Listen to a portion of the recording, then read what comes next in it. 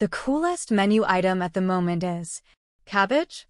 This stolid supporting player has slowly risen to a starring role in creative restaurants across the country. Some diners, though, may need a little coaxing.